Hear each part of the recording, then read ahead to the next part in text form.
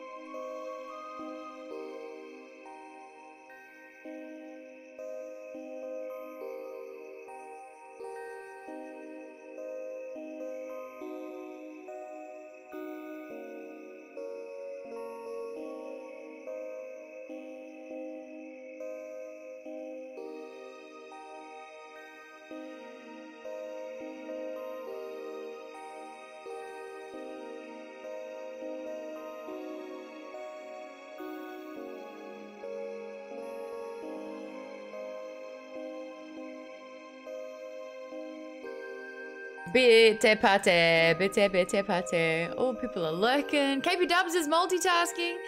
Vaidin's dropping bits. KPDubbs is dropping bits. Lisa Hill, thank you so much for 13 months using that Prime. Appreciate you. I love that you're also in the Discord, so I get to say it to your face, ish, to your earbuds. Emma's nope. Em the cartographer says, happy book day, book friends. Thank you so much for 13 months. Appreciate you. And I get to say that to you too. Ember and Talia, we just hit a year. Oh, that rhymes. Wonderful. Kate, thanks for fitting.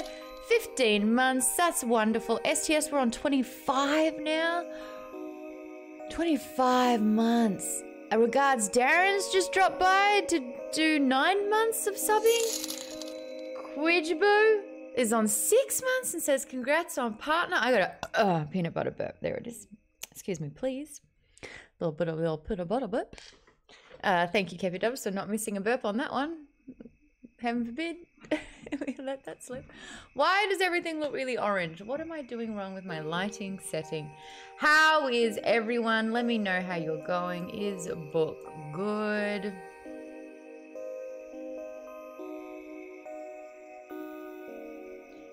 Is book good? Book is confusing.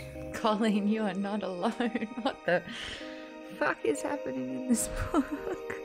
Because everything that we've just read in Gideon the Ninth is a lie, is not real, didn't happen, could have happened. Is this the reality that we're facing now? Was Gideon even a person? These are the things that we'll be discussing and more once people stop subbing, because there's so many. Glass Dagger 22, thank you so much. Yeah, I don't see you in the chat. You're saying book good though. If you say so. T-Bone says, congrats on making partner. Thank you. I really appreciate that. KPDubbs is doing some great petitioning for September, and I really appreciate that. There's like a 30% discount. Colleen, thank you for 16 months. Colleen, you're so tech savvy. You always like surprise me, because like I have conversations with my mum, and most of you have heard how they've gone. It's difficult, to say the least. STS says, did you have to kill another partner channel in single combat to gain the title? Pretty much.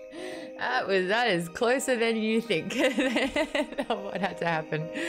Bucko is loco, it says Vaidin. For a princess, congrats, appreciate you.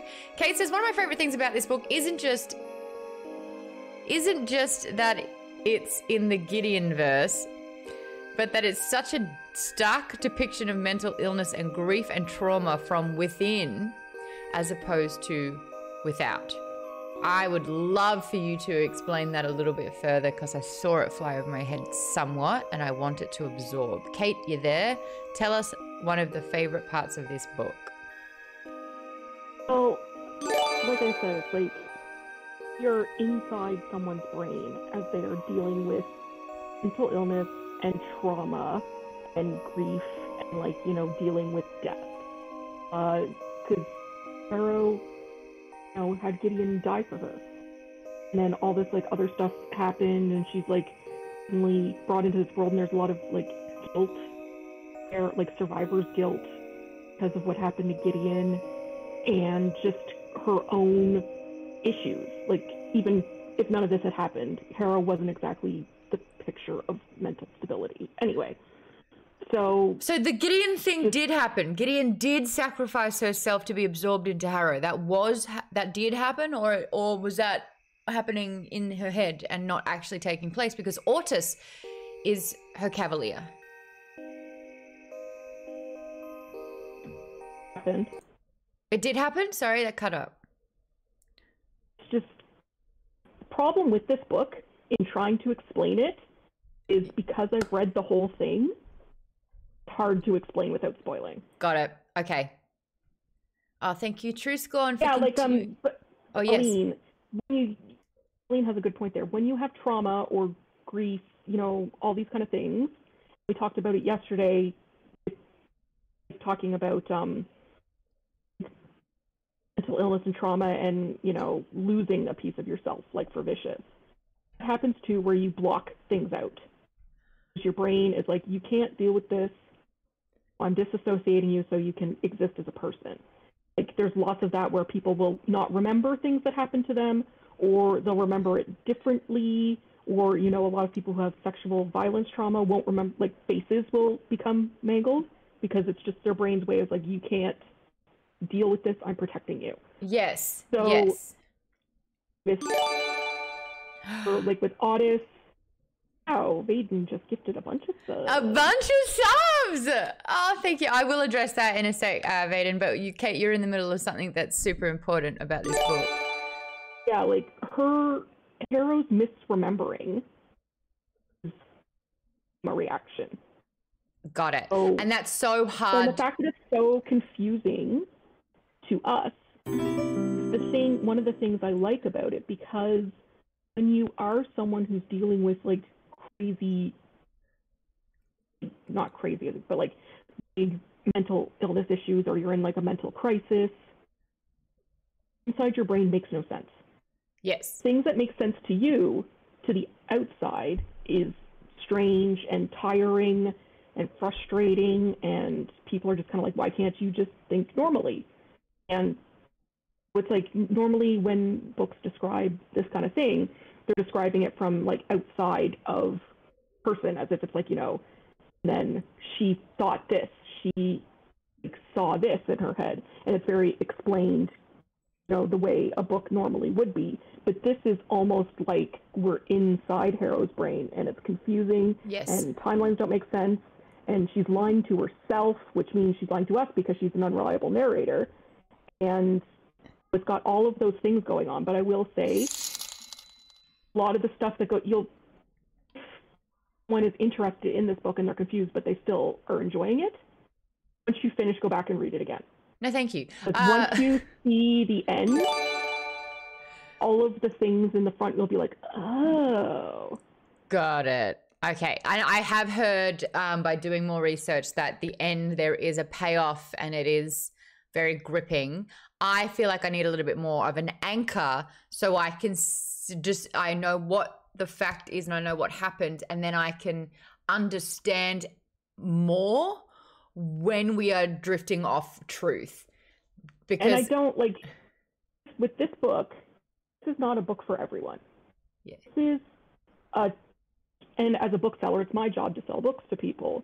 This is a hard book to recommend to other people because it's not written in a way that nearly every other book is written, you know what I mean? Yes. I think we talked about this once upon a time when we read The Last Wish, The Witcher.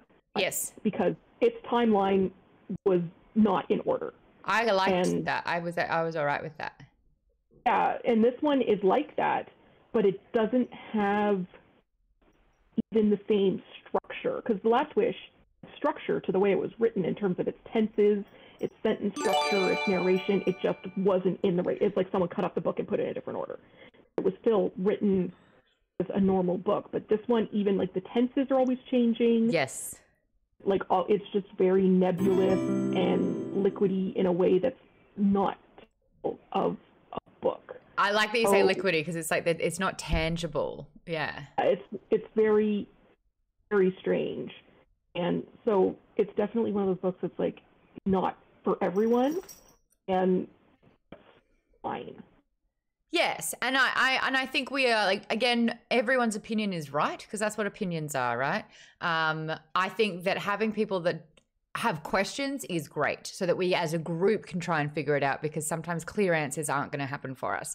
I also think people liking it and not liking it, both great, but we have showed up and we are here to talk about Harrow I've got the wrong thing because I was going to, Harrow the 9th. Quickly going back to this one though, I just want to address so many subs that were just happening and so many congratulations because this bitch hit partner, thanks to Adam Vision, who was such a big help in making that happen, because we've been scratching our head for, what do you reckon, 2 years now, Adam? We've been scratching the noggins on how that happened.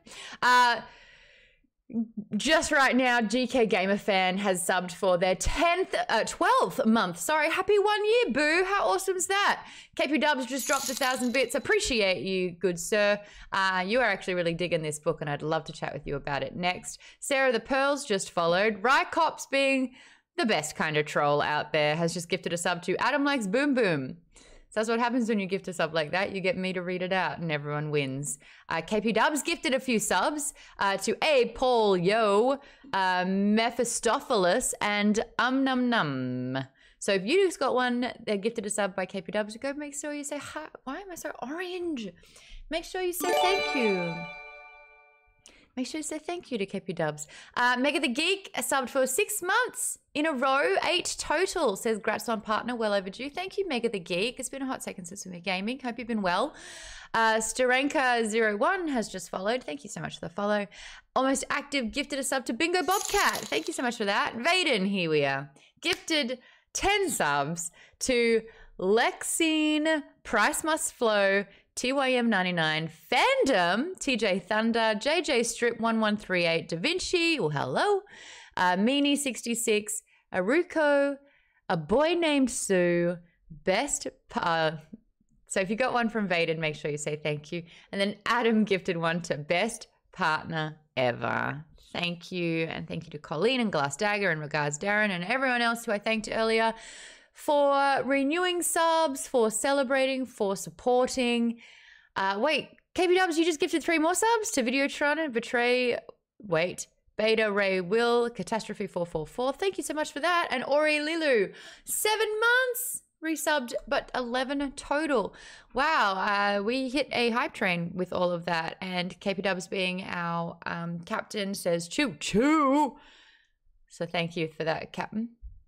Kate, Pylang that whole time, by the way, Kate, just wanted you to convince us and to let us know that it's going to be okay. With this book, will it be okay? Kate, you got to let us know that it's going to be okay. We. Okay. Kate also just commented saying, I have my copy of Nona pre-ordered already. I'm very curious to see if it will be a different structure than the other two, since the books in this series are so different from each other already. Oh, Lisa, you've pre-ordered as well. You're going to commit. I think I have to opt out after this one quietly. Toasted Poster says, hi, Maude. Hi, chat. Books. Thank you for resubbing for 11 months. And Jellyfish Oil, first time chatter, says, g'day. Hello, Aussie. Where are you from? Did I fall asleep in the tanning salon? I don't know why it's so orange. I don't know if it's the settings. I'm just going to leave. Just to grab my phone. Mess with these backlight settings, maybe? It complement. If I get better colors, it will make it a bit warm glow. Oh, there we go. Maybe. Stop talking to me. No? Oh! That's good. I don't even know what I did, but it's worked. Okay. Gaia Darlings gifted a sub to Monkey Bars. That's cute. KPW says, video good. Video's better now. We, ja, ni. These are different languages.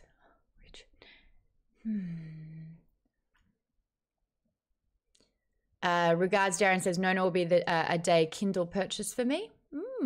Play the board says, I have no idea what to expect with Nona. I can't wait. Nona Gessimus, right? So it's still Harrow, but Nona Gessimus? Can I get any kind of confirmation for that? Oh, maybe look more Aussie. Maybe look tan. Catastrophe just thanked KPDubbs. Yes, Colleen. I posted a link, somebody who had read Nona and kind of compared the 3 books.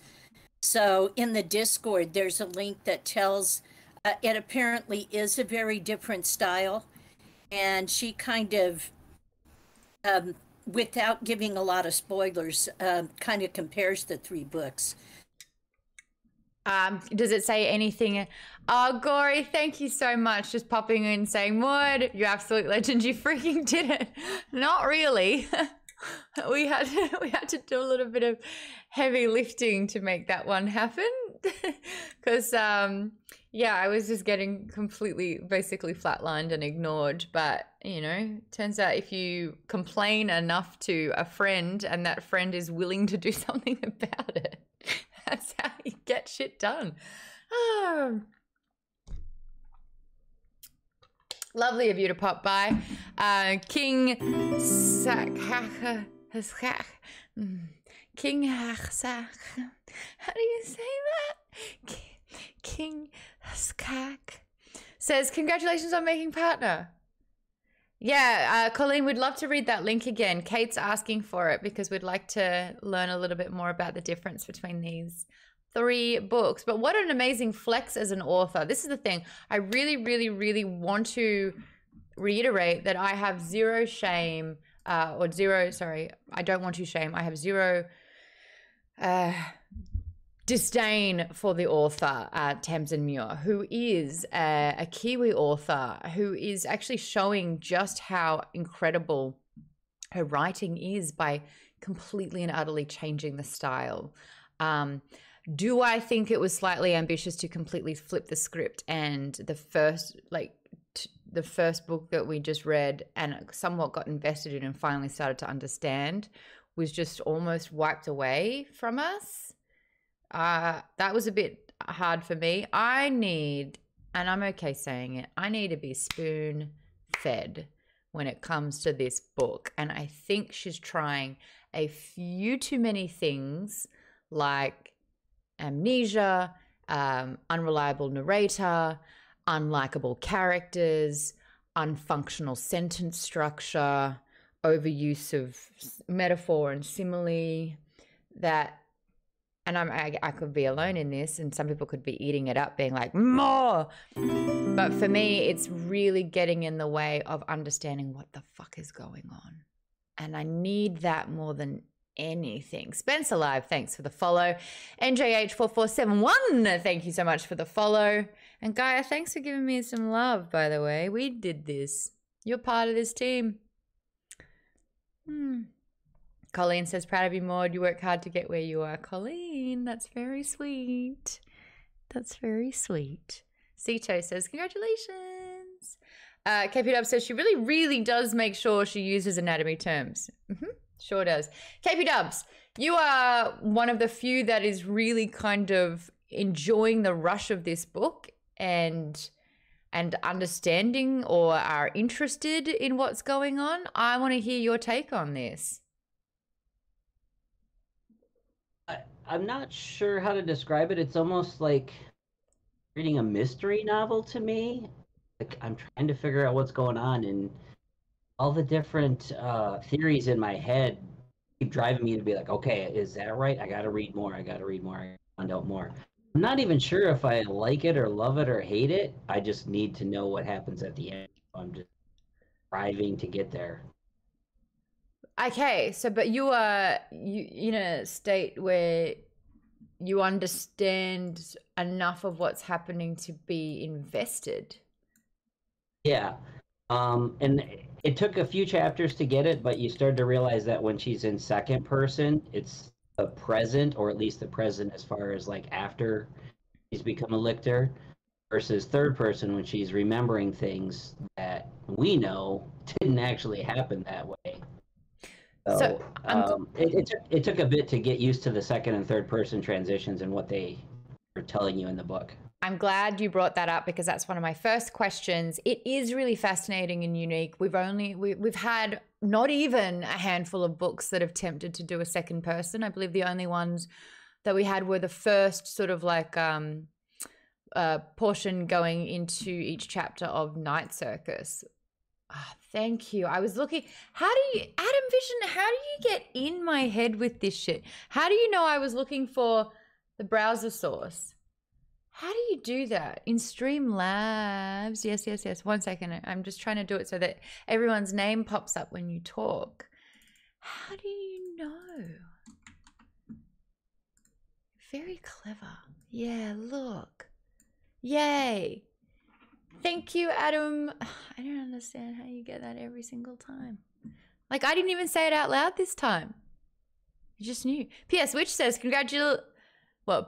Switch says, congrats, Maude. Thank you so much. Sarenka says, what even is second person? I'm so glad we asked these questions because this is such a good discussion point. So thank you for asking that. And let's get into it. I'm just going to move the chat box just a little bit. So first person is, I opened the door and I walked to the left and I noticed this was happening and I said to this person, so that's I. First person, I, talking about that. Second person in books and narrative is you. You walked through the door and you looked to the left and you noticed this thing. So that's how a second person is written. And then third person is Maude walked down the corridor and Maude opened, she opened the second door to the right and she was dismayed by what she saw. So that's your first, second, and third. What could fourth person be? Just a sound wave emanating into your body, which then projects the image of what happens. Sick. All right. Now, KPDubbs was saying it took a little bit to get into into the second to third person, and that you start to understand that that's how you can discern the difference between the timelines. When it's you're like, right, I'm Harrow in the present. And then when it was third person, it's something happening in the past. I found the switch between second and third person so much easier than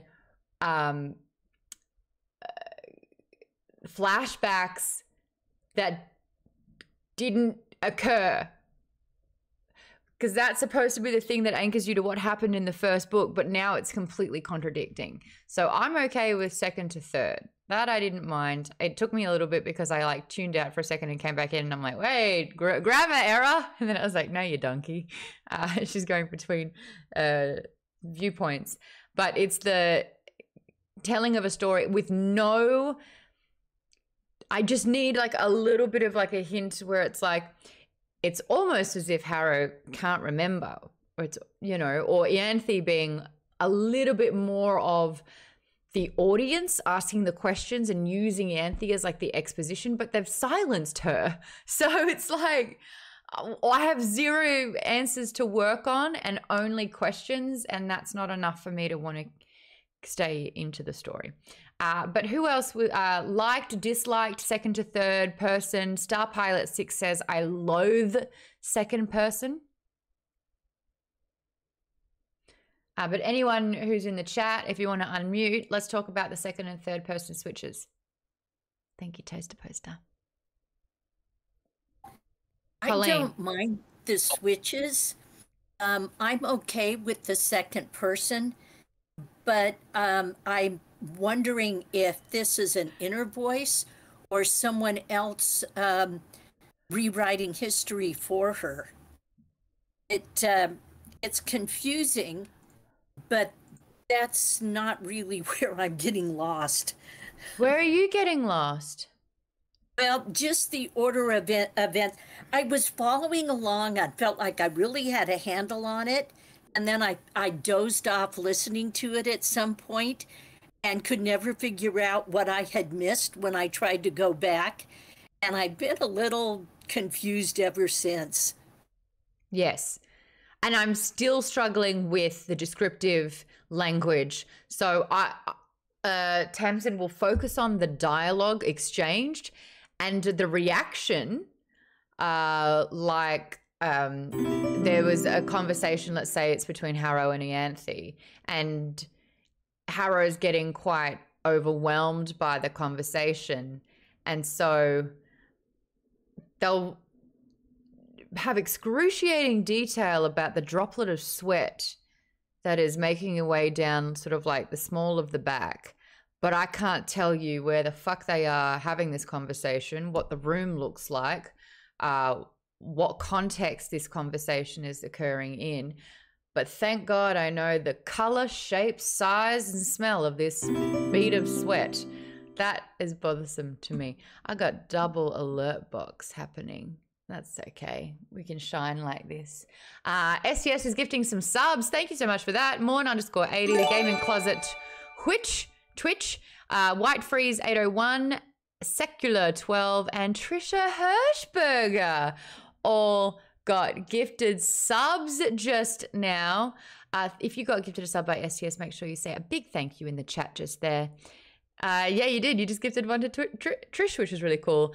And Thorgrim2424, follow Pastico20, just followed as well. Welcome. It's my first stream as a Twitch partner. I've been streaming regularly for 2.5, just shy of 2.5 years. I do book clubs. Fuck. And I panic. Welcome. Crushed it. Book club. I do book. Yeah, we talk about books. That's the book we're doing. It's Thames and Muse, Harrow the Ninth. I put this up, and this, let's make it a little bit bigger so we can see it. These are the new characters. Colleen you said, Colleen, and let's chat about it again, that you just kind of did a little bit of looking up so you had a little bit more information because it was lacking so much information that it was hard to follow. And so you did a little bit of exploring yourself, right? Online, did a little look-see, little Googles. Yeah, just a little bit, just enough to kind of figure out where we were headed. And that really helped.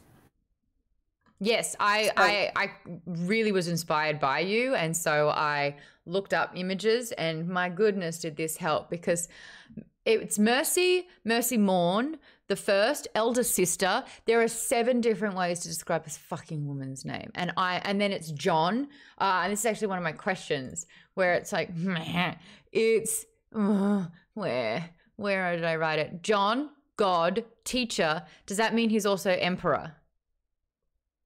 Help, Kate. Colleen says yes. Yeah. So if every single character has 6, oh my gosh, catch 22. Did you do 22 again? And 122 people are watching right now. And it was just 32 minutes and 22 seconds. Did you plan that? Conspiracy. Happy partner, catch 22 says. Thank you. You just gifted us up to P5G5, Volvo Tech, Darkstar, Animosity X, Wib Wobbler. Man, some of these names are so good. Sven Troy, Marty Nelson, Yaddy Bears, Flying Out, Dudley Do-It. Do it. This is a personal favorite. Oh, that's how you say this person's username. You are WWHHJ. Oh, I think I crushed that. Sub-Zero X2, Jellyfish_oil, who just joined us as a first-time chatter. Hey, you just got gifted a sub. Awesome. Pylang, who's in here. Yay, well done, Pylang. Scored a gifted sub. Krillis1, Battle Beastie 92, I am TJ Williams, Malig Menagerie, nice. I'm no Taspa, okay. Iguga, that's a great name, Iguga. Salva Guefa, Delfrak, you all just got gifted a sub. Wow, that was a lot of names. And Critter Nation, thank you for 7 months and saying congrats on partner.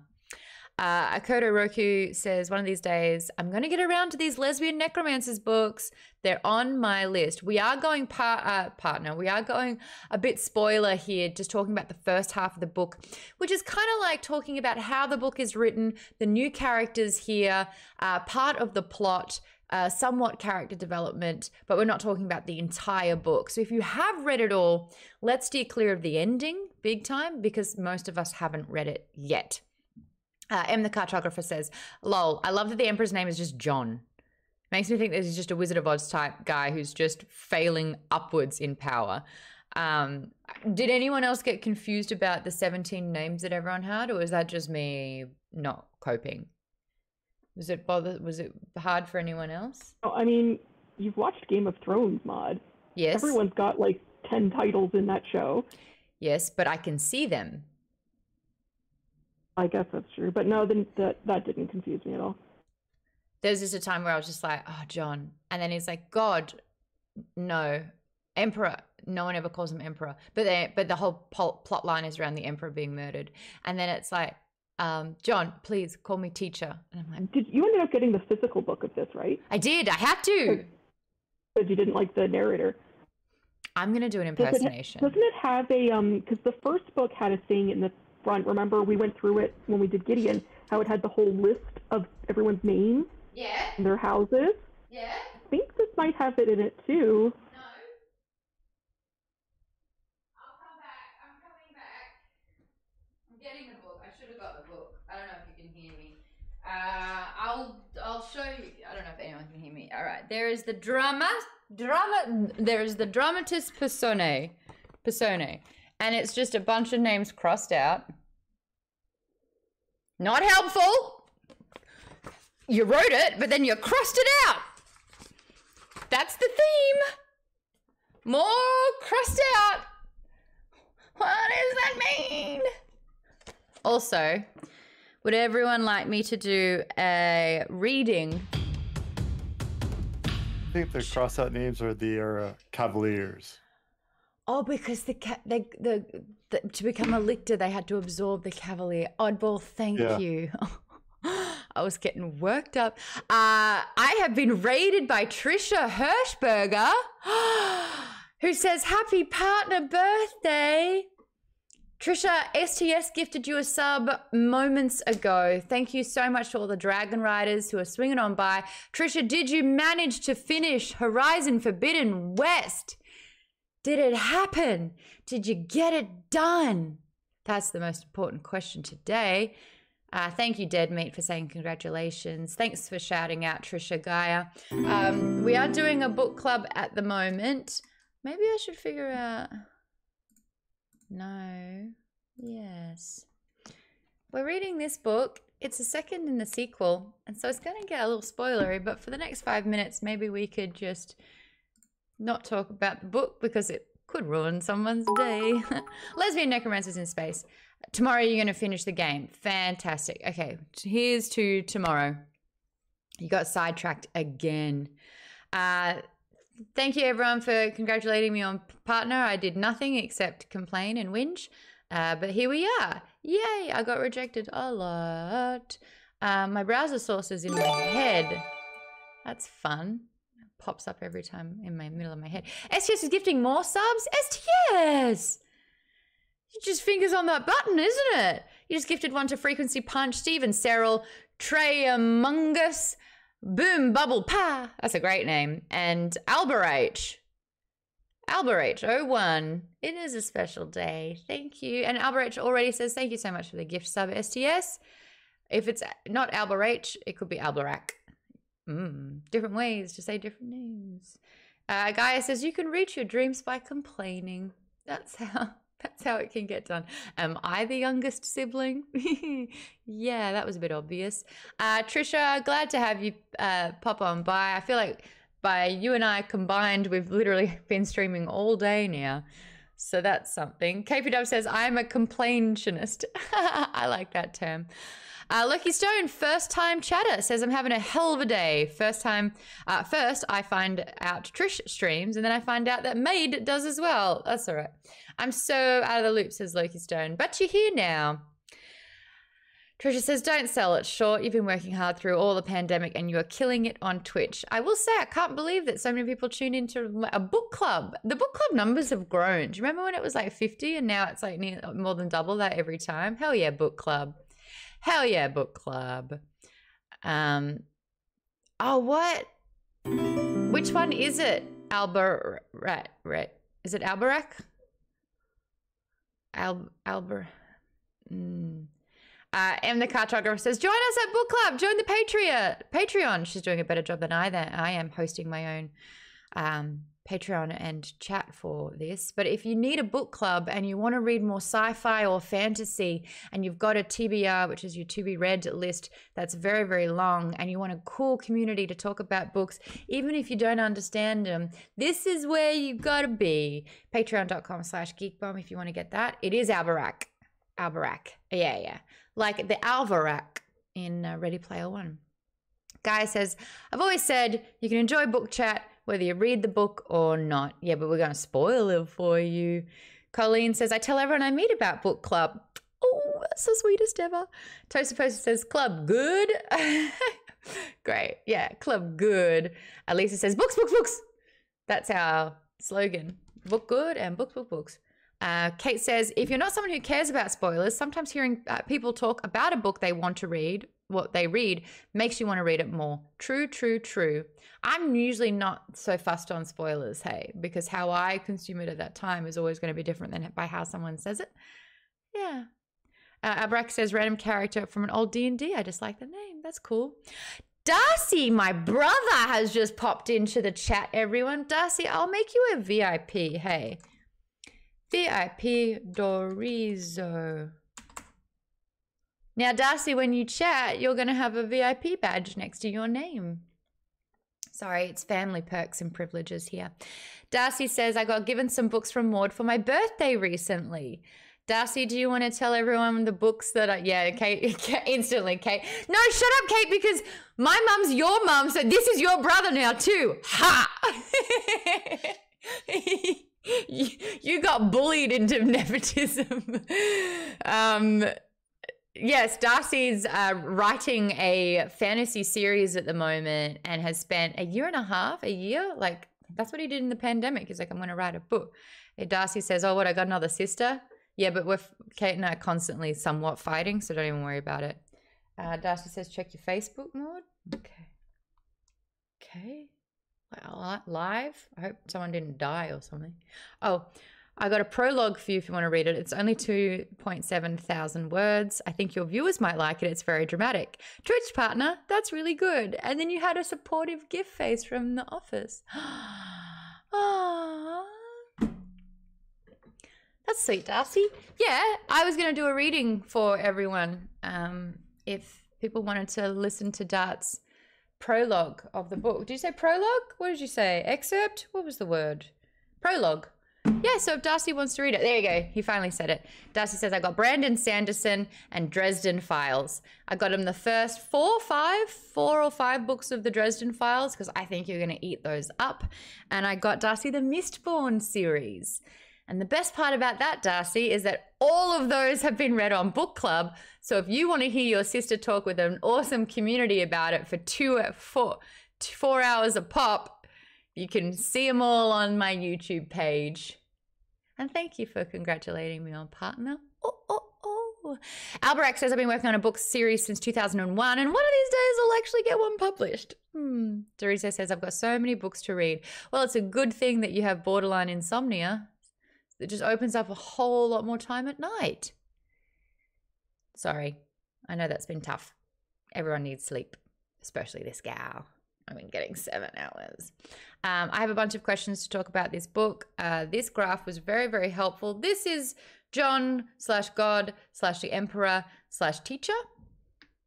And then you got Augustine, unlikable. And then you got Mercy Morn, unlikable. And then you got Autist, killing machine, who's trying to assassinate our protag.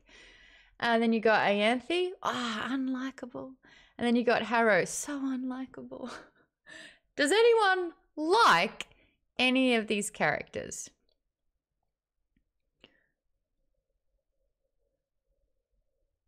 Kate says Ianthe is my wife. Tell me all about that. I can't stand Ianthe. Love shithead characters. So I'm fine when all the characters are unlikable. Like, I love villain characters. I enjoy when people are jerks. And so I'm very happy with it. I wish there was like a really great moment between Ianthe and Harrow. If you have a page, if you want to look for one, because I'm going to do a reading on how the narrator... Dear God, no. My book is buried somewhere upstairs, so I don't have it in front of me. Okay. I'm going to do a reading from how the narrator does it, because some of you are listening, but others of you are absolutely not listening to the book and have no idea why I've been so livid in the Discord about it. I'm just trying to find some good dialogue between the two. Chapter 4's all right.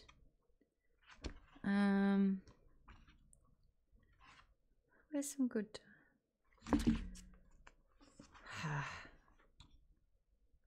They're just so hard. If anyone's got a section or a page that stood out, you let me know.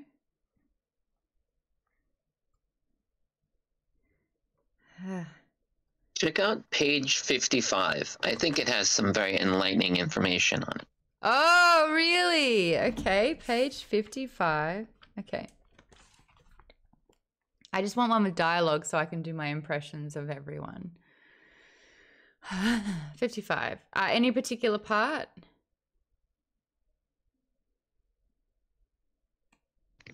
Start from like the midway. I want to say like maybe like the 5th sentence in.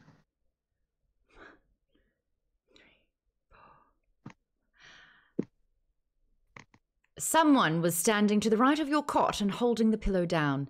As you reflexively barked, one hand moved to put hard pressure on your throat, and your hyoid would have cracked had you not reinforced it with a thick rime of cartilage.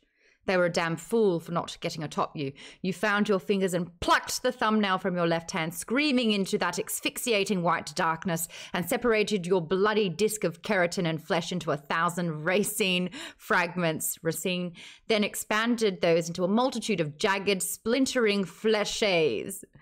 Blind, airless, you swung these stiff and hairy missiles into your assailant like so much shrapnel. You heard them thud into flesh and ping off the walls and bury themselves in steel. That was one sentence. That was one sentence. There you go. Gaia Darling said I would pay for Maude to read all the books to me. That's so sweet. Jimmy says that is so scary and I dig it. Yeah, so someone was trying to kill her then already. Kate says, I love it. No, okay, so...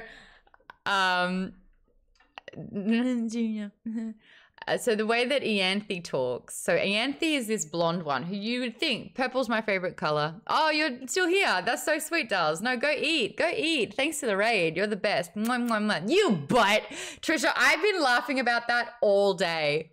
I'm so sorry for totally sidetracking and like bombarding your stream, but that's the best sound. And that clip that you posted, if you're not following Trisha on TikTok, please do. She clips some amazing moments, and her son is a Spider-Man, and I was actually one of them. We kept doing the sound where it's Trisha going, you butt, and his raucous giggles is one of the best things out there. It's so sweet. So go follow Trisha, and Trisha streams all the time, so click her name and go follow her here as well. So you would think that this character, Ianthe, I would really like. I'm going to do my impersonations of everyone here. Ianthe has a deep voice and she sounds like this the entire time. And she's just so overwhelmed by everything. Oh, Harrow, I can't believe you're still here. You're just so... Like, that's how Ianthe talks. And then Harrow's a little bit higher than that. And then Merrymorn is just a little bit higher than that. But it's so breathy and everything's just so up here all the time. Colleen, am I getting this remotely correct? Because you've been listening to it as well. And Lisa, so have you. Yeah, that sounds pretty close. They're spot on. And then she gets really nasally, especially like with Ortis in Canaan House. Oh, but he's really down here, isn't he? He's got a deep voice. And it's like, and then, yeah, I think Harrow's voice has changed like 5 times. Michelle, you're saying you're not wrong. Are you listening as well, are you? I am listening. How have you found it? It's been fine. My threshold is so high, low. I started listening to audiobooks when just randos on YouTube would record themselves in 10-minute increments on their computer mic and upload that. And so I will true anything. When I was in college and I had no money to spend on audiobooks, that's how I like got my reading in. Wow. It's just the old days. Kate's saying that audiobook fails should be a segment on this show. A bunch of us, you have one of the better thresholds out there where you're like, it doesn't bother me. I'm just here for the words. I'm picking the story up as I go along. There's a few of us that a narrator can make or break. Vaidin, you're one of them. If the narrator isn't kind of like your jam, you might opt out or it's a bit difficult. Like I have to buy the book if I can't absorb the narration. Vaidin, are you listening to this one? Yes, I'm listening to it. How are you finding it? It's the same as the last one, so it's not particularly great. But one of the issues also is like with this book, a lot of her voices sound similar to characters from the old book as well. Like the one you just talked about, the Mercy Moore sounds a lot like the woman who was like on the verge of death all the time. And yes, the exact same voice. And it's really quite confusing. And I don't know if that's a sign of like a character development, which is like a note that's a spoiler, or if she's just not capable. Miss Necromancer says, narrators can't all be Gilbert Gottfried reading 50 Shades of Grey. That made me laugh so hard. My brother, Vaidin, says that you should do audiobooks. Your voice is silky. Sure, thank you. I'm pretty sure I have a little between problems with my speaking. I think to do audiobooks, I'm alone with too monotone, but that's somewhat intentional. There you go. Play the board. You're there. Did you want to unmute? You said you liked the narration because the writing is so over the top, so it complements each other.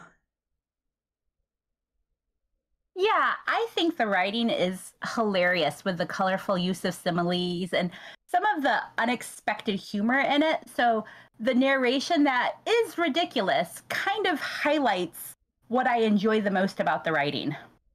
Are you lost or are you kind of understanding what's going on? I feel like I'm on a road trip and I don't know where I am and I don't know where I'm going, but I'm looking out the window and enjoying what I see. What a great, that is a fantastic metaphor for, I mean, we're only speaking in metaphors at the moment. That's a great way to say it though.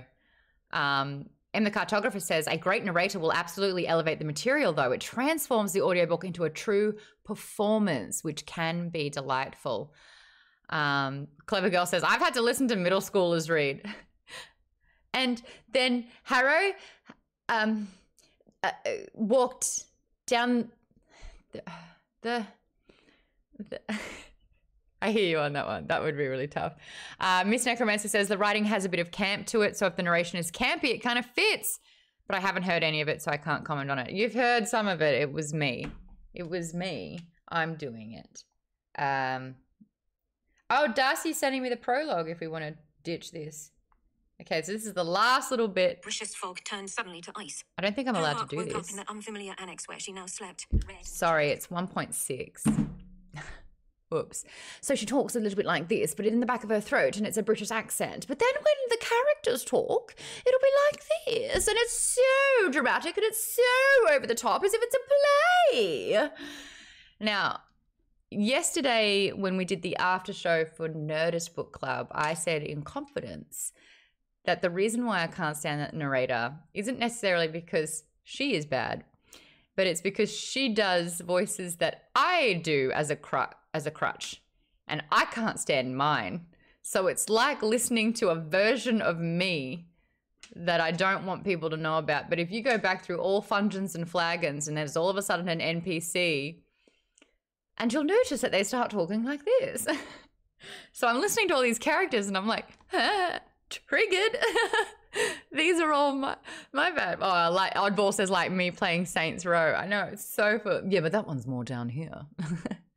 Starenka says, I grew up on Jim Dale and Stephen Fry. It's probably the reason I loved Harry Potter. Yeah, they're great. But these are just so dramatic, and I've never been in a conversation before when someone's spoken like this. Because if I was, I would fucking run. I wouldn't be there. Yeah. So it does have that performance to it, but it does need to be campy. I absolutely understand with that. It's just really hard. Alrighty, we've got some questions in the doc. 4 of us are in here, so we kind of know what's happening. What do we think happened to Gideon? We were saying earlier that some of us truly think that those events of the first book did occur. Wait, Colleen, you had a theory. What was it again? My head's hurting. I was thinking that she had blocked out the loss of Gideon and rewritten that part of history because it was too painful for her. So she's completely rewriting what happened in Canaan House. And she never really liked Ortis to start with. Wasn't he the mama's boy that didn't really want to be a cavalier, and she said, I wouldn't have you anyway. I thought he was the one that got into the ship and died because the ship exploded. Oh, yeah, that was, yeah, they were trying to escape, though, weren't they? Yeah, that's the same guy. First, yeah. Because at first he was supposed to have been the cavalier and wanted no part of it. Got it. So why is he trying to kill Harrow? So I don't know if this is a whole different Ortis now, or because this seems to be one of the so-called saints or lictors. And if Ortis had been her cavalier, he wouldn't be a separate lictor. So now I have no idea what's happening with that. I got no idea what's happening, full stop. We are getting raided, though. How cool is that? Lasercorn, you were playing some games. Let's give Lasercorn a shout out. How you going, bud? And a big hello to all Lasercorn's audience as well. You've been putting out some really, really fun videos with the X-Smosh Games crew, which I love. You guys have such great chemistry. You're very, very funny. And when you all play video games together, it's a lot of fun. GW2 Future says, hi, Maude. A big hello. To everyone who is just joining, hi, it's Maude here. I am Geek Bomb. I am Geek Bomb. But I stream Geek Bomb because that's my company's name. But my name is Maude. I am a host online. I do a lot of geeky stuff. I pop up on Nerdist. We do a book club over there.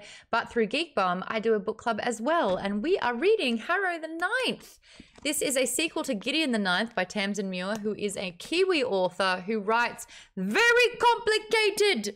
And we are talking in detail about her writing, the fact that she jumps between first and third person.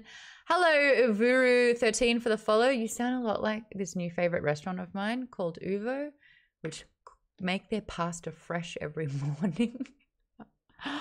Yum! We are talking about the first half of this book. If you haven't read it, stick around. Maybe something will interest you. We are talking about lesbian necromancers in space. So if that's your jam, stick on by. These are the characters in the book to have a visual reference of everything. And if this gets a little bit too hard, my brother has just sent me a prologue for his book that he's just written about orcs and shit. So I can read a little snippet of that as well if everyone is interested. But if you're hearing voices, so is Harrow. No, it's a book joke. If you're hearing voices, it's the lovely community for book club. It is a paid perk over at patreon.com/geekbomb. Just for $5, you're a part of the book club show twice a month for 2 hours a pop. I know it's a big ask and everyone steps up, which is so sweet. Some people cook while this happens. Others drink. It's all great. No, Jimmy, it's not orcs shitting. It's orcs and shit. My brother has written a book, 2,000 words on orcs shitting. I'll begin. No. Uncle Chicken says, hey, just want to drop in and say congrats on making partner. Thank you so much. I really appreciate that. And thanks to everyone who's still... Gross, Darcy! That's not... No, you're not supposed to answer that. Darcy! See, this is the thing about book club. Sometimes my mum pops on to chat in the group, and then other times my brother will pop into the actual written chat, and we're starting to learn what the Garrett household's like. And I'm sure some people are very scared because you instantly answered that orc shit would be black. Thanks for the ideas. It's time to do research. What have you done? What has everyone done? Why? All orcs poop. Oh my god. Sometimes orcs just need a poop. G-Dubs says, I miss you drinking on Half Hour Happy Hour, but always love your content. Thank you. We're coming up. We're in September now. October, November, December. Who knows what could happen? We usually are a holiday podcast the last couple of years, so we'll see. I have been planting some seeds. We will see. Gaia says the Garrett family is exactly what I imagined. I feel like sometimes I'm the tame one.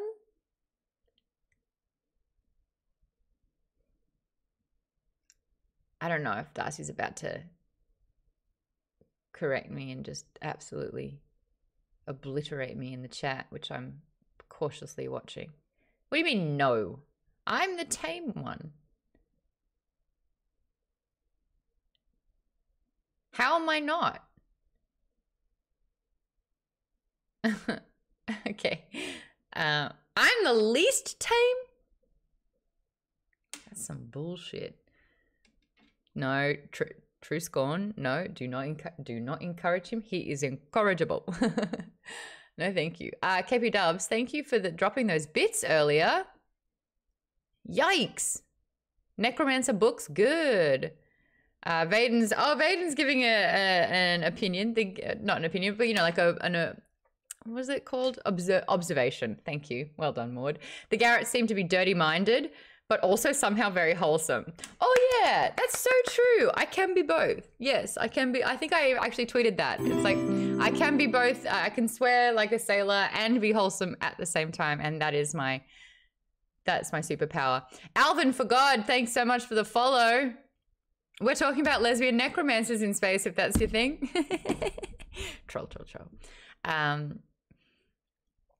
That's like you and Mum. Yeah, we're both very inappropriate, but absolutely wholesome. I love Mum's giggle. She giggles so much, and it's the sweetest thing ever. You giggle sometimes, Darcy, but only if it's really, really funny, and usually that's you only think something is that fun. The only thing you think is that funny. I'm struggling. The only thing that you think is that funny are your own jokes, is what I wanted to say about that. Okay. Why is Ortius trying to kill Harrow? Anyone? Bueller? Chat. I'm going to start reading a name out. Oddball. You seem to actually know a lot more shit than you're letting on. Why is Ortius? Yeah. Oh, I did finish the book last week when I was at the airport, so. But I think they're trying to test Harrow to see like if she's an actual lictor or what's going on with her power. Because at the dinner table, she's like, he's trying to kill me. And they're like, oh, pish posh. Okay. And beginning of the book, she's throwing up a lot. And then it's just weird at the start. Oddball, if this is like I get teachers now, because if someone's always going to call on a person and they always have the answer, like I'm marking you down as that. That's our new path. Michelle says, I was under the impression that Autist number 1 thinks that she's a liability, so she's got to go. And everyone's like, well, maybe you are. If you die, you die. Lisa, you've got another theory for that one as well. Jump on in.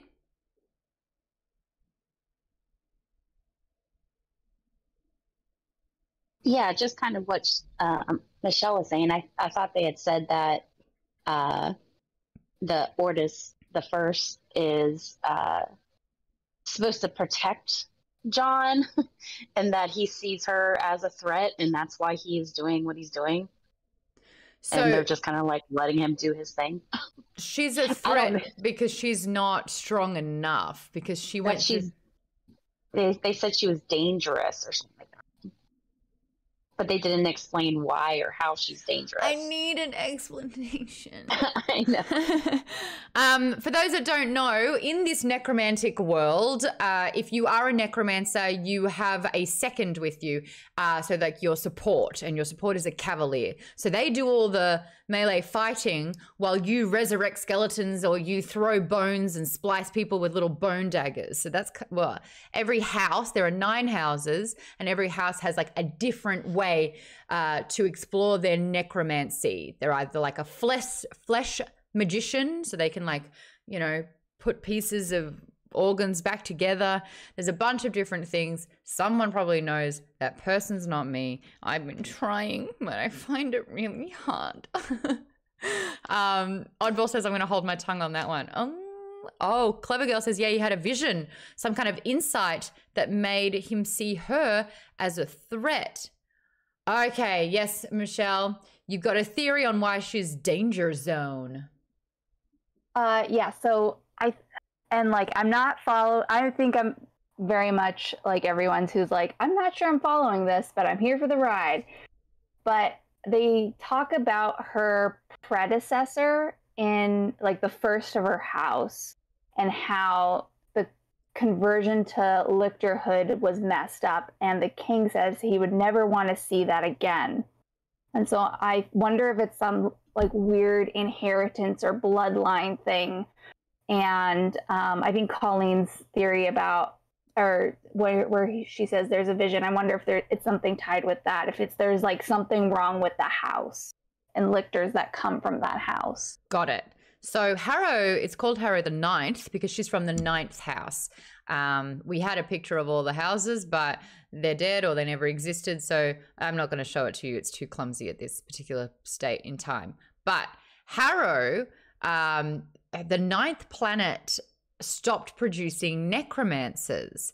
And so to create Harrow and to make sure that she was a necromancer, her parents, the king and queen, or emperor, the empress, the ones in charge, made the decision to kill 500 children and babies so that their souls could be used to create 200, I rounded up, 200 babies.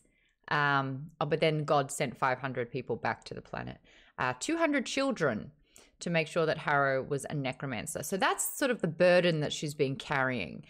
So she's always felt like she's got survivor's guilt. She's racked with sort of like she's got blood on her hands, but she didn't do it, but she kind of feels that that's the case. She's torn between, I'm responsible for the death of 200 children, I shouldn't be here. And because 200 children were sacrificed to make me, I have so much pressure on me to be the person that, you know, they did all this for. Can we please play the, can we play the sound? Can we play the sound? I can't cheer in my own channel. No, I want to play the... Where are we? Hello there. Hello there. That's Pailang's joke. Hello there. and Miss Necromancer's like, Bill, which is why I love it even more. So that's Harrow's issue at the moment. Of course, my battery is about to go low. Good. Fuck. That's all right. I got a plan B. We're okay. So I kind of just gave you a little bit of what happened in Gideon, but you understand Harrow as a person now and this torment because it's in a lose-lose situation. T-Bone says, gotta go. Congrats again. Yay. Thank you for popping on by.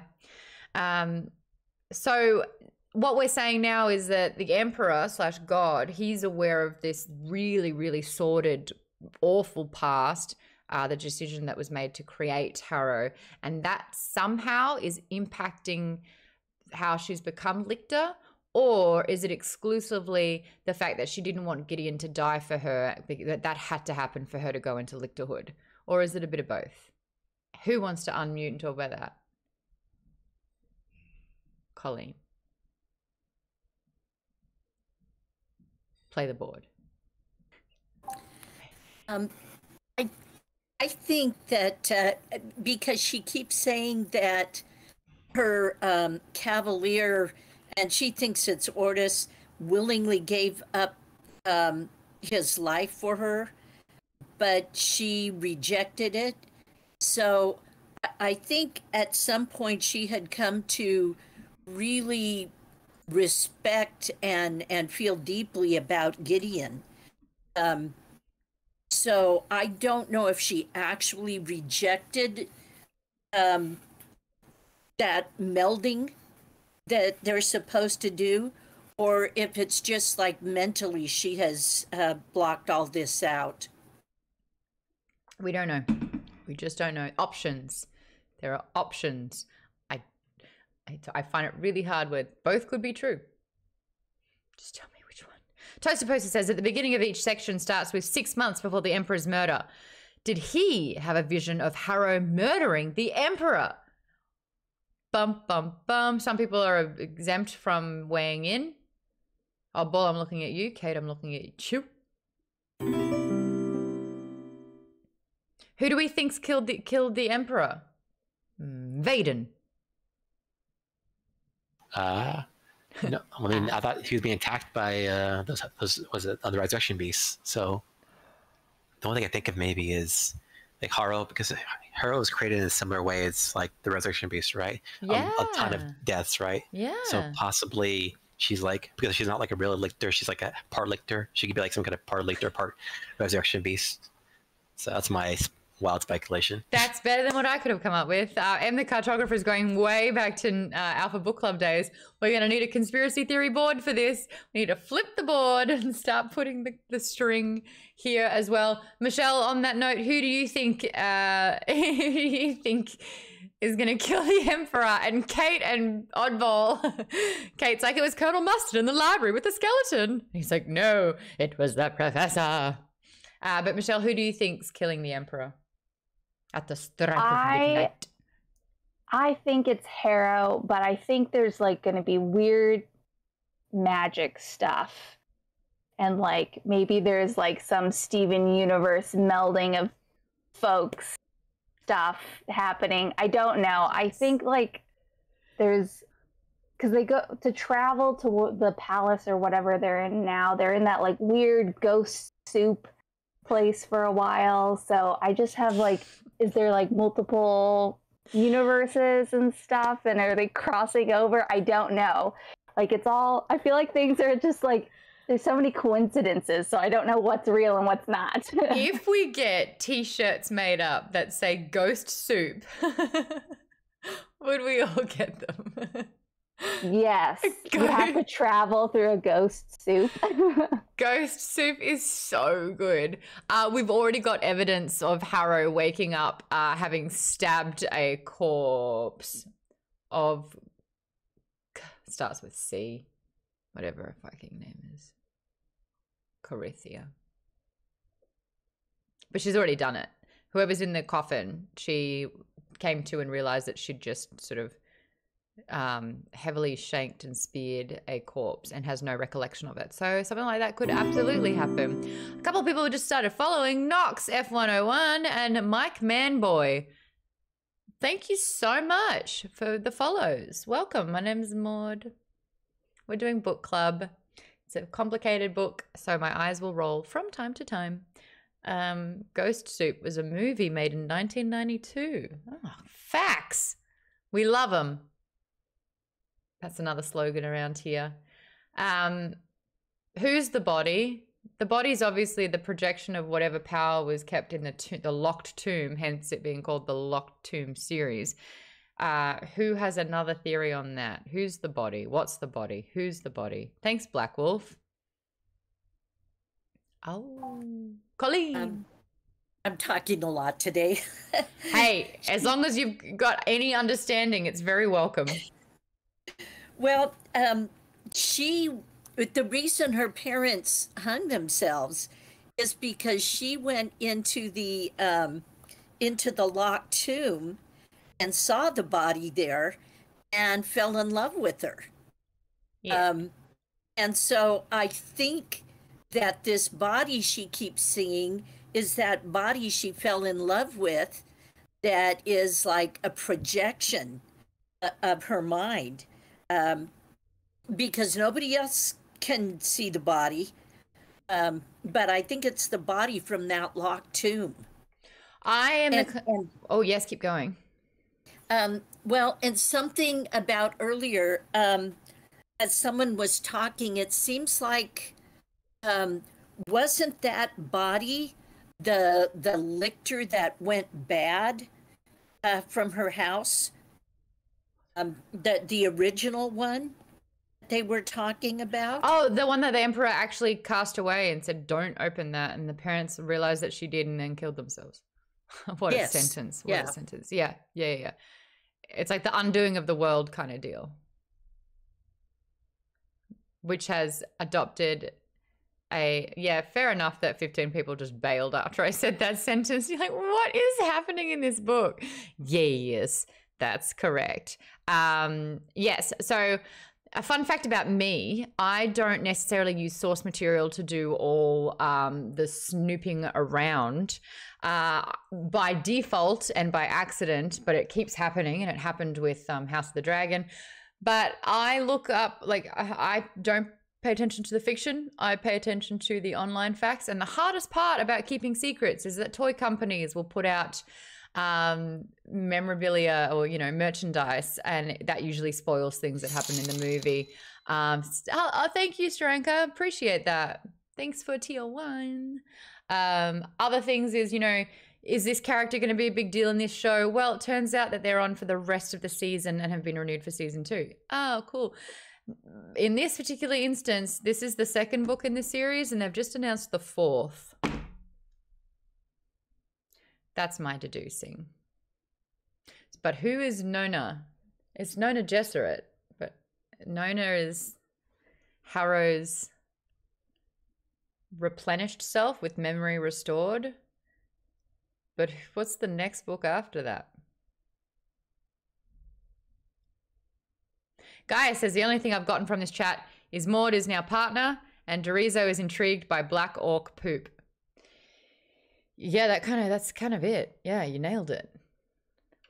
If I start saying names like Nona Gesserit and Ianthe and Calliope and who else have we got? What other big, long names are in this book?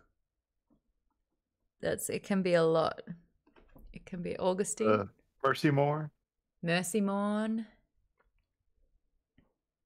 Darcy. Darcy says intrigued is putting it mildly. Good. Good. What's Ianthe's last name again? Tyrannodorus or something. I have a theory. Tridentarius. Thank you both, Vaidin, for saying it and Kate for spelling it. Jimmy, you said you had a theory? Yeah, I would like to spit this theory. Let's go. Here we go. So, I was thinking not too long ago about like how there are different parts. You were saying like the memories, the body, all of this thing. Yep. And so I thought to myself, like, when Gideon passed or sacrificed themselves, right? And they were obviously separated in some way, be it their mind, their spirit, their body, whatever. Yeah. They were separated into different individuals. Yes. Or maybe like parts of other individuals. And they were purposely kept apart so that they could not change what Gideon was trying to do. So like maybe the culmination of all those people come back together like Voltron and, eventually, like try and finish what Gideon started. That's my theory. Soul Voltron. Soultron. Pretty much. Soultron. Yes. Because in this book anything can go, it could happen. It could happen. Hmm. It could happen. Just spitballing it. That could happen. That could happen. We need to get like it's like fantasy football or whatever. So whenever something pops up, you get points. So Ianthe Tried and Terrius. What an interesting relationship. They're the only two out of the 8. They're the only two out of the 8. Not lictors, because they weren't lictors. Necromancers that became lictors. And Darcy, did you just come into the Discord under Did you just pop into the Discord, Darcy? You did, you cheeky thing. What? Come on. You want to talk about orc poop now? Okay, well, click book club. And if you're not talking, press mute because I can please send help. What is with my family not being able to Discord? You are in there. Go into book club. But if you're not talking, press mute because I can hear mum in the background. But if you want to come in to book club, come into the... There you go. And you mute. Well done. Great. But now that you're in here, Darcy, unmute. Say hi to everyone. My whole family's coming in. Next is Dad. Next, Jack will pop in. Maybe the dog. Unmute, Darcy. Say hi to everyone. Hello, can you hear me? Yeah. Oh, what? I haven't set up anything. What's going on?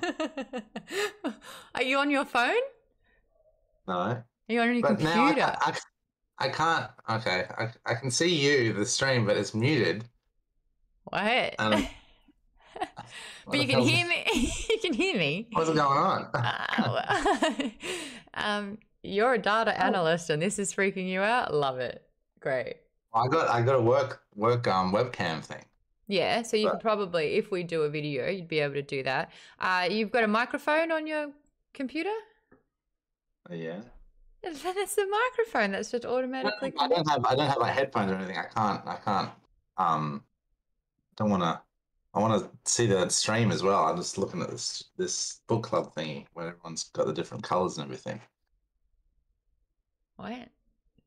Yeah, that's okay. I know where you get it from because this sounds awfully a lot like Mum doing all this. Yeah, well, I haven't really used. I think I've used Discord like once or twice, maybe. Colleen says, "Open up 2 screens." Colleen's what? I do have 2 screens open. I do have the Twitch and the. Colleen, are you 60-something? Not to out you and your age. That is such a no disrespect at all. But she's schooling you, Darcy. She's telling. Well, if I unmute, then you'll just hear the stream twice. You'll hear me twice. So 70. Colleen is 71 and she's teaching you how to Discord and watch stream. Colleen, the best. She says open 2 screens up. Michelle says I just don't have headphones. I don't have headphones. If you're on Google Chrome, you can right click the Twitch tab and select mute site. Oh, community. This is what we're here for. Community. You want to do that, Dart? Mute site. So yeah, if you're in Google Chrome, just right click the Twitch tab up the top and you can select mute site. Okay. Well, I've muted the stream anyway. Okay. So Darcy, when we have a new person pop into book club, we get them to talk about where they're calling from, what books they like reading, what their favorite book is, what genre they like. So go on, the floor is yours. Sure. I quite like fantasy books, I guess. Oh yeah. Yeah. Oh, there I'm up there. Hello. Yeah. I can everyone see my face. Oh, that's not a great photo. But you know. I look like a bearded thumb. I know. I'm looking at my book list. I've got quite a lot on there. I just read then The Hobbit and The Cursed Child last week. Both of them I had read before, but I'm just reading them for a bit of research. I do this thing, Darcy, when if anyone says a book that they've read, I pull it from my bookshelf, see if it's in there. I've done that. Yeah. Yep. I've also got on my list right now, I can read them out. They're on the piano. Great Gatsby, 3 Men in a Boat, 1984. The Ultimate Aphrodisiac by Robert G. Barrett. I don't have that one, but I got 1984. Yeah. Cormac McCarthy, Up the Road. No. You'll have this next one, Hitchhikers. So I got Ready Player One. Now I've read that one a lot, and that one gets a lot of hate online for its kind of sexist kind of writing, I guess. Oh, Oh, it's right here. Sexist attitudes. So I'm going to read that again to kind of understand more that angle. Mm-hmm. I've got Bill Bryson's Down Under. I've got his Flea's autobiography. I've got Scarwood by Brandon Sanderson. I've got The Poppy War. I've got the 4th Harry Potter book. The what one? The 4th Goblet. And I've got Ichabod, also by J.K. And I've got Project Hail Mary and 1, 2, 3, 4, which is a Beatles book. All right, so there's enough of them that I should pull out. Oh, yeah, that's good. Yeah. Yep. And out of the, this is our cousin's book. She's written 2 books. Yeah. And I read The Village Bells Pocket Chuck. Yeah. Out of all the books I've bought you, which one's been your favorite? The ones that you just bought me like 2 weeks ago. You haven't even, no, I bought you other books. Which ones? Name of the Wind. Oh, yeah, I love Name of the Wind. That's one of my favorites. That's my book itself. Adam Vision. I was going to read Name of the Wind again, but I see Name of the Wind and Wise Man's Fear as like massive sections, like of 3. Because in Wise Man's Fear, doesn't he like, he goes to that like monk place and then he goes to like a forest place. And I didn't like that woman in the first one, Name of the Wind. What's her name? You married her though. She was like I don't know. What was her name?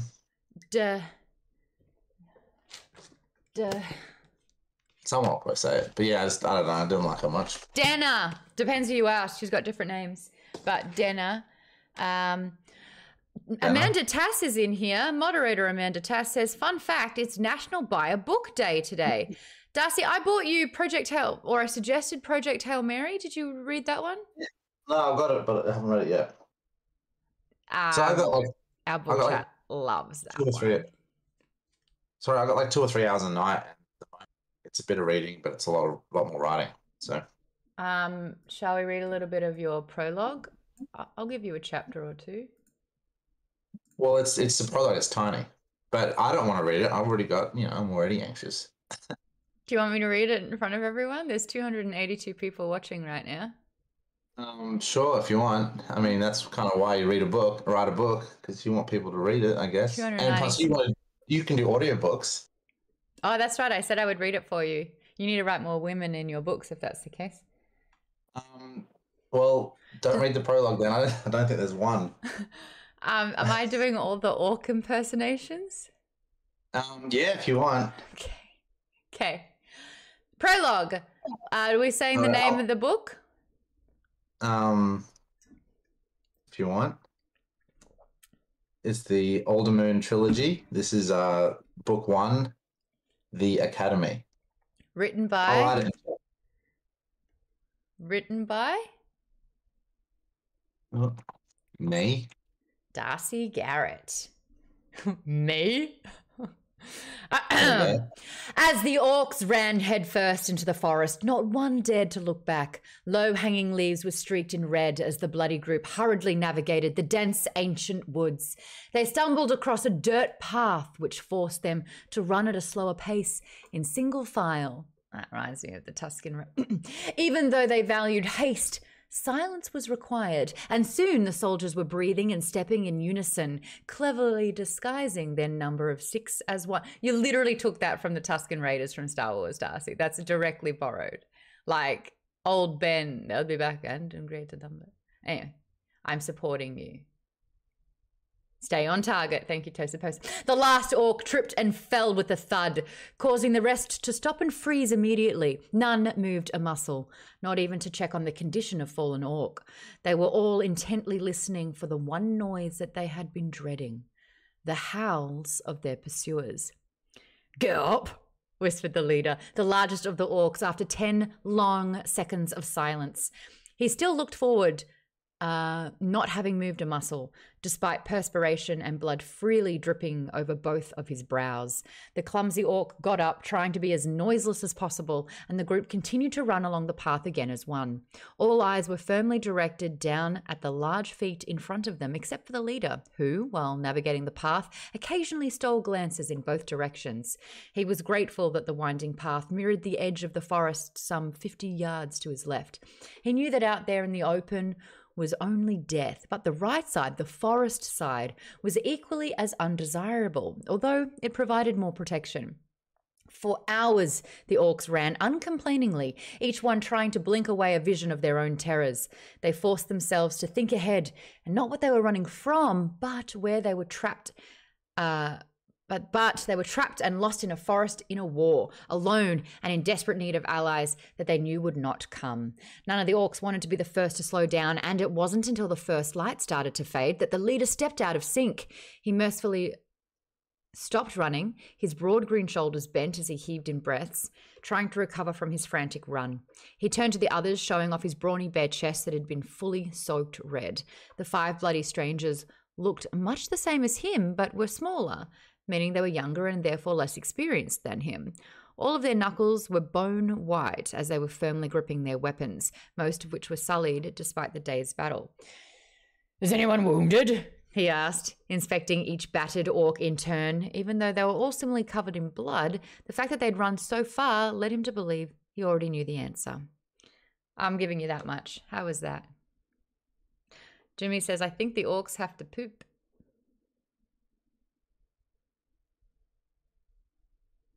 Darcy says, "Thanks." There you go. Prologue, orcs running in a line away from what we don't know. Ooh. Vaidin says, "Nice, we got an intriguing mystery to start." Fizzlesticks, 25 months. Thank you. Colleen says, "Great hook." Oh, there you go. Live feedback, Darcy. Steve says, "Color me intrigued." There you go, Dart. Piling says, "Hook good." Oh, Darcy's using my face. That's a bit weird. There you go. Toaster Poster says, "That was really good." Yes. There you go. Instant feedback. Yay. Am I trying every tactic to not talk about Harrow? Maybe. Outback Season says, needs more female orcs. And the cartographer says, "More." Dart says, "Thanks. Thank you, everyone." There you go, Dart. We'll do some more as well. We'll read some more. Now read it again in the style of Ninth House. Okay. Okay. I'll do one more sentence. Where are we? Is anyone wounded? One young male tried to look brave amongst his peers, but his bottom jaw trembled as he shook his head, still gasping for air. A female swiftly wiped a bloody tear from her face, which inadvertently opened up a once dry cut on her cheek, causing it to bleed yet again. The leader wiped his own face with the back of his hand and looked to the forest edge and listened. "I haven't heard any howls for some time," huffed one of the orcs quietly. "That doesn't mean we're safe," countered another, equally soft. "Let's keep running," said another, even though he was still panting heavily. "No," said the leader, turning back to the group. "If they hunt us now, it's not by sight, but by smell. We'll need to find some water to wash ourselves clean. And quickly." KPDubbs says, "Read it in an American accent." Without another word, the leader turned and continued down the path at a brisk pace. The remaining orcs. Can someone help me with orc in the chat? Can someone say orc for me? Orc. Okay. Okay. The remaining orcs looked at each other apprehensively before amenably following their leader. "We cannot smell worse than what we've left behind," said one of the orcs somberly, carefully avoiding some dry leaves on the ground.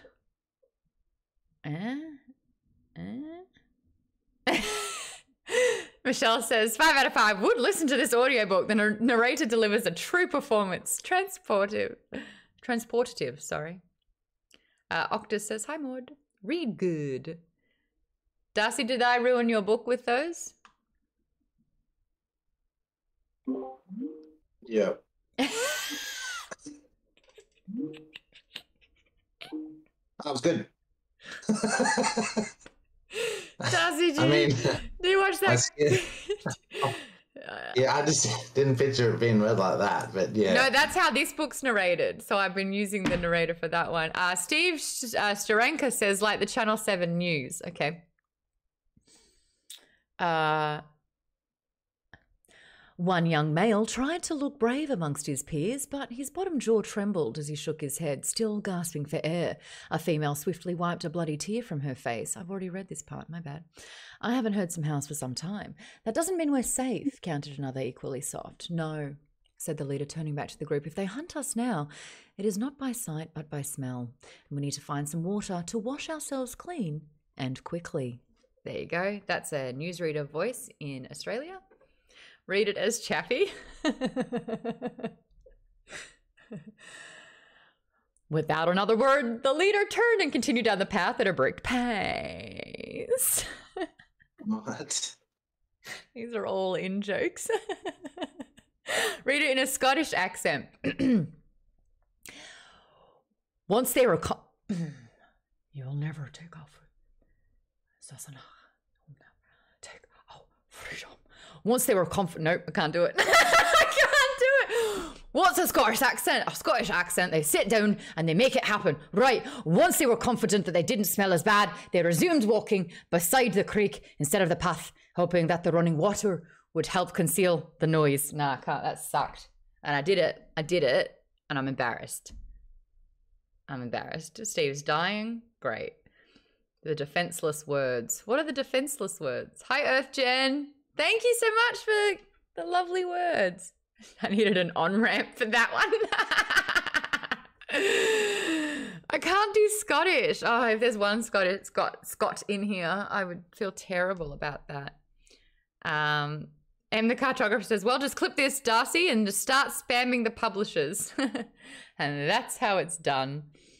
Very, very funny. I'll have a read of that later as well. We've just got a couple more questions about this Harrow, the 9th book, because fuck it, we've all read 28 chapters minimum of this. Christopher Walken? No, I suck at him. I can hear it in here, but I cannot say it. Junior Daxpo is actually Scottish. And it was not that bad. It was better than the last Australian I heard doing it. Fizzlesticks just gifted a sub to Earth Jen. Thank you so much for doing that. Vaidin was going to audition for the narrator part. Oh, but can't beat this. That's sweet. Oddball says you need to get Troy Baker for that one. The Scottish voice, the voice. I did a few Irish accents over the course of Fungens. The bartender, she'd be Irish all the time. What can I get you, lads? And then, of course, they all turn into this one, which is why I hate the narrator. No, I don't hate the narrator. I hate the mirroring, the fact that I have to face myself for the reading of this book, because this is the only voice that I can do as well. Talentless hack. What is with Harrow writing herself letters and wiping Ianthe's memory / stopping her from talking about what happened? Oddball. Calling on you.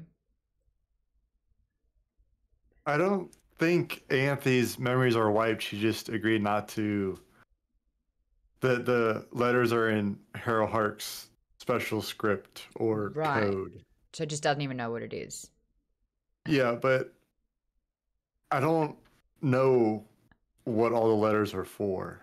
There's one in case of emergencies. There's one in case someone tries to kill her. There's one in case Gideon dies. There's one in case Ianthe dies. Isn't that? Chapter 4.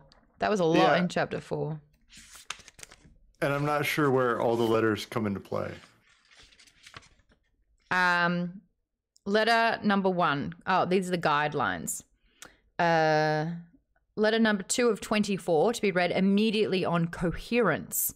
Guideline number 1, stay alive. Guideline number 2, you can never return to the 9th house. Guideline number 3, the sword will remain on you at all times. Guideline number 4, you are compromised. Guideline number 5, you owe Ianthe Tridentarius the favor of the chain.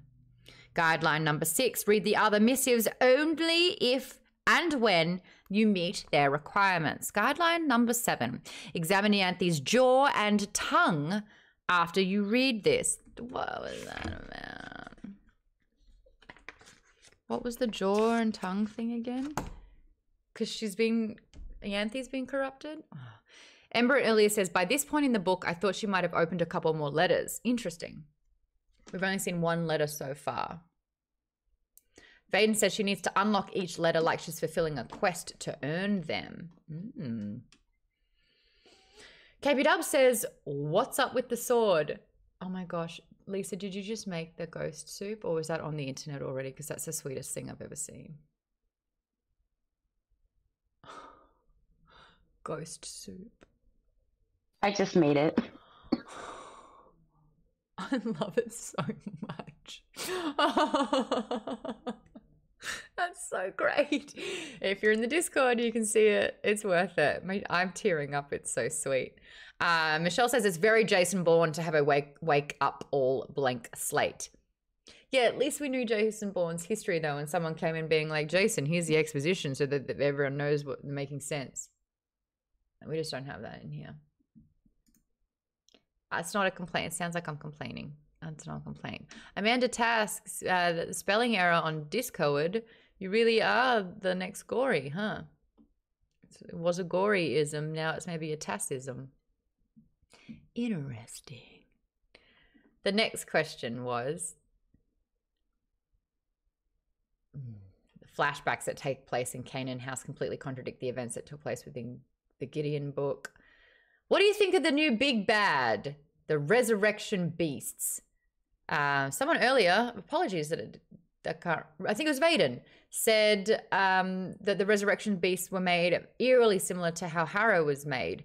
The size of the resurrection beast, which is like tens of thousands of kilometers long and wide. What do we think as the big bad, the sleeper, all of these things? Are we feeling threatened by it? Lisa, what do you think of the big bad ghost soup? I don't even understand what the big bad is, so it's not a good question to ask me. Resurrection beasts. So in around chapter 2 or 3, John is telling Harrow what the resurrection beasts are. And they, I don't really know either, but there was a whole part about it where basically KPDubbs, take it from here. The resurrection beasts are. Oh, I don't know exactly what they are. It just they gain energy from like dying planets or resurrecting entire planets, something like that. Love it. Vaidin, what else is about the resurrection beast? We're passing this on to everyone. Okay, well, what I would say is, I don't know what they are really beyond what they've said, but it feels too impersonal right now. Like they're very super powerful. They show that, but like there's no, like it doesn't feel like it's just like I don't as a reader, I don't understand why I care too much about them doing damage to anything. Like I have a personal stake in what they're doing. It kind of actually, do you know what it made me feel like? Matrix 2 and 3, where they were hiding out, and then as soon as these things kind of like discovered their location, they either have to, they mainly have to leave and flee because they're too powerful and will kill them. I got that vibe from it, but that's kind of it. Toaster Poster says no one is really reacting to these threats with any urgency, or if they are, there is that moment. I think it was when Orty is what I'm going to call him, was like, I think the first introduction to him is like, they're on our tail, they're 7 years early, we either have to stay or fight. What are we going to do? Stay or fight, stay or fight. I mean, wait, fighting is staying. Flee or fight, flee or fight. And so that's like the only time. And then I was like, ooh, and then it's like, okay, now we're going back to this time, which didn't actually happen. Yes, that's right. There were about 10 of them, and now there's only 3 left. But to kill them has basically taken out everyone else. PS234, thank you so much for the follow. We're talking about Harrow the Ninth, which is a book. Book good. Thank you, regards, Darren, with that. Only 2 of the original lictors remain. The rest were killed. The resurrection beasts also partially exist in the river and the real world at the same time. Too many layers. All right, cool. That's the resurrection beasts.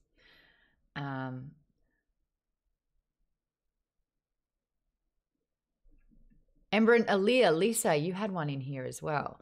Harrow's birth into necromancy is a dark tale, killing the 200 children and babies to attain it. We're now seeing the damage that's caused. Lisa asks, is this related to the things that Harrow can do that surprise the others? Who wants to jump on that one? We kind of touched on it a little bit. Because John, the God Emperor, is asking for that to stay a secret. And then John dies.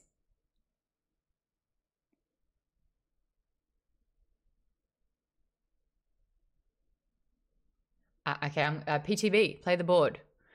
The question again, Harrow's birth into necromancy is a dark tale, killing 200 children and babies to attain it.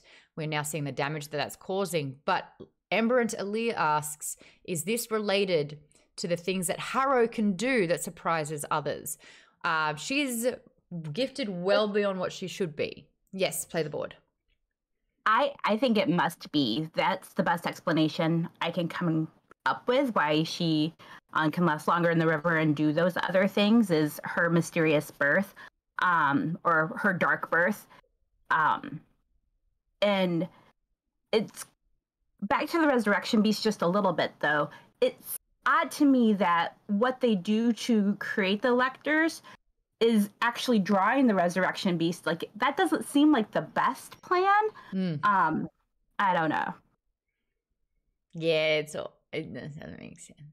Ember and Aaliyah, to the question, says, we've seen the control that Harrow exerted over the running of Ninth House after the death of her parents. The letters, the strict instructions in the first one, the memory differences, etc. It feels like it could be her rewriting her mind to deal with whatever's going on, which is very much Kate's sentiment that she was talking about at the beginning of the book. And the thing that she likes most about this book is the actual impact of mental illness and a deterioration of mental health as well, and coping mechanisms that the brain can put into place beyond even our controls or consciousness, because it will take memories and put them into a subconscious to protect ourselves so that we are able to survive. And fun fact, that's happened to me. And Colleen said earlier, you know someone that's happened to as well. The brain's a funny thing like that. The Forlorn Knight has just followed. A big hello, welcome. We're chatting about book club. Harrow the Ninth, these are the characters that we're talking about. Thank you to the artist who's really made this a lot easier for me. KPDubbs says, what's up with the sword? Especially since we've just heard in these letters that it must stay on Harrow at all times. Who's got a theory about the sword? Jimmy, sword theory. Is this a part of the Voltron, Soltron? Oh, well, it could very easily be that way. Yeah. But like I said to you before, they're all different parts because much like... like the separation of, the soul, the body and stuff like that, why not have some sort of strength or some sort of part that belongs to it? And, because who else can wield that sword besides her, right? Well, is it Does Gideon's anyone ever sword? try and pick up the sword? Lisa was asking, hello, Lisa. Actually, you can ask it, Lisa, if you want to. I just couldn't remember if they said, is that the sword that Gideon had in the first book? If maybe it has something to do with that, but I don't know. They made... I don't know. I'm lost. I don't know. There was such an emphasis on Gideon's sword because she used to fight with two smaller blades, but was forced as a cavalier to fight with a much bigger blade, almost like a great sword. And fight Very with similar two to hands. Power Rangers, where it fuses together the sword. There it is. Yes, it all makes sense. It all ties together. So that's the only other sword that we have referenced is a rapier.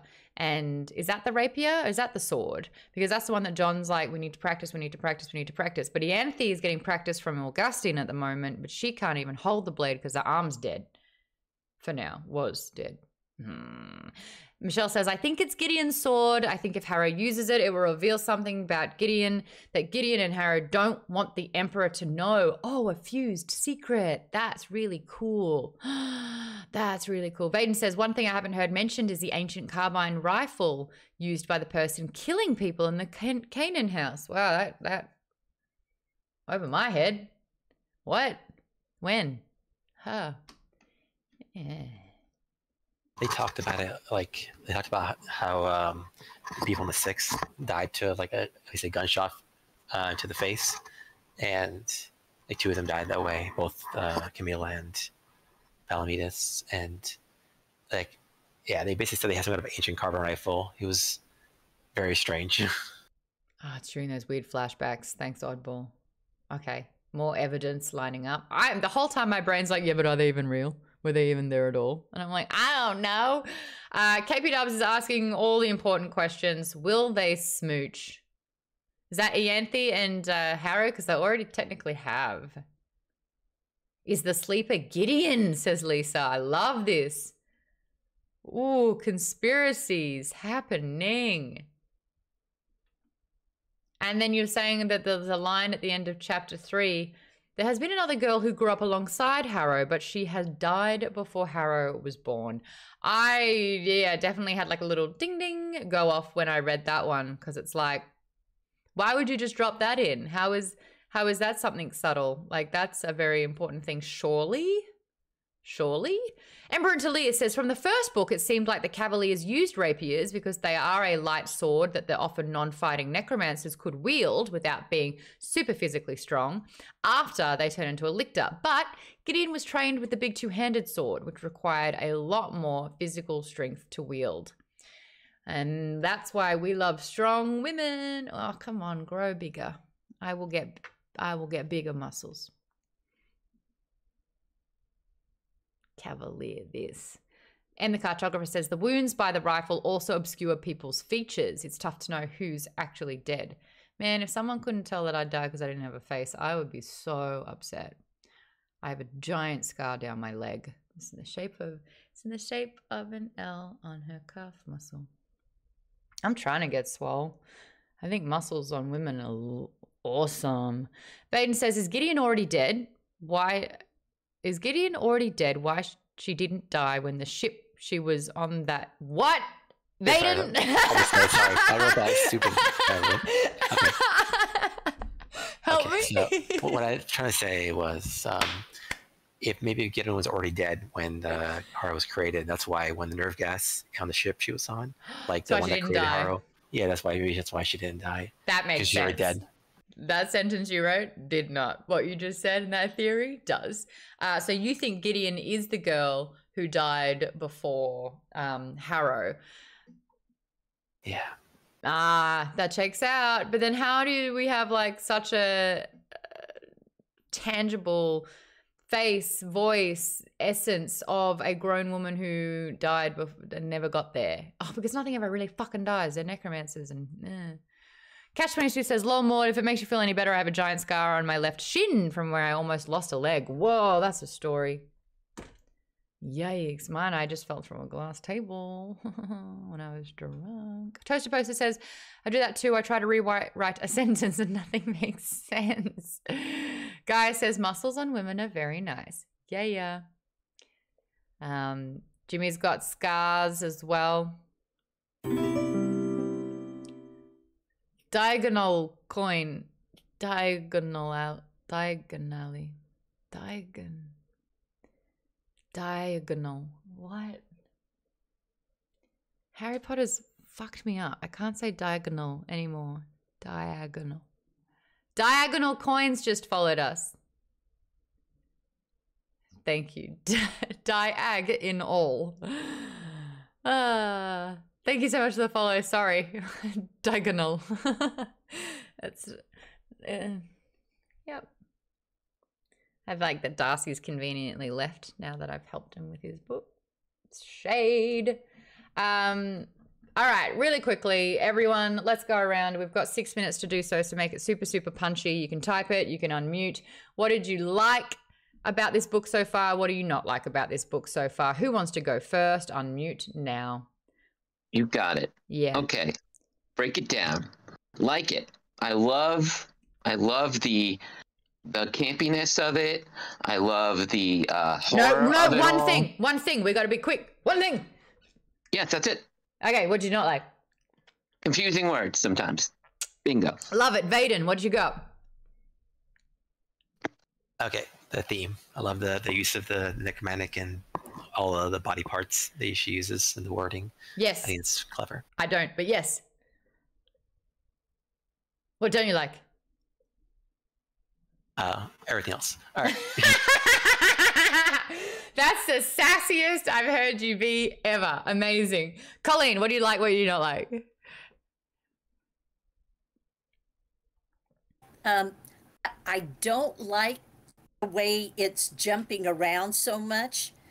To not only in the second to third person, but also in time. I'm not crazy about that. Yep. What do you like? I like the mystery. Love it. I like trying to figure out what's going to happen. Yes. Great. Great. And we'll do some more spoiler conspiracies in the chat as well. PTB, what do you like? What do you not like?